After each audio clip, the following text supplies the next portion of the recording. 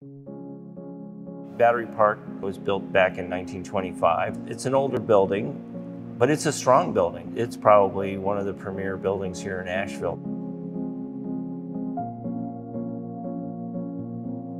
National Church residents wanted to make it a really solid renovation. They really wanted to make sure that what they did will last a long time.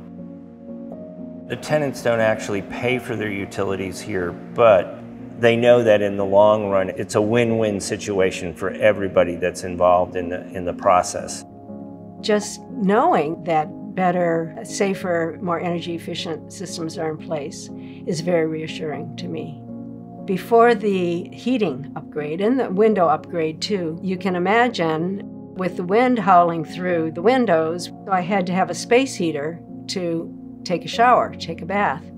Now, I haven't used a space heater by the bathroom since the windows were replaced. One thing I've noticed with the new windows is that they shut off noise beautifully. You just close the window, quiet. And now that they're sparkly clean new windows, I love the quality of the light here. As you can see, I even have rainbows. When the maintenance issues aren't a distraction, the fact that we're not concerned about leaky roofs or drafts or problems with the air conditioning and heating, my hope is that we can focus on doing good things for one another. The mutuality with management and the residents here makes for a better community. Now that you have a more efficient building, maintenance doesn't have to be out there caulking every window all the time, trying to help stop drafts. There's less intrusion of water coming into the building, so it makes quality of life a whole lot better. I think the tenants are happy to see that these upgrades are now going to secure the future of not just the building, but future generations to come into the building. They're stewards of the land too.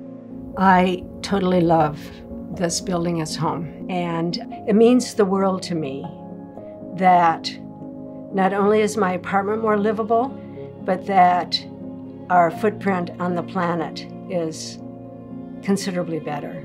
Twice in my life, I was really close to being homeless. Sometimes I'm talking with my friends in this building and we're just like, oh, thank heavens.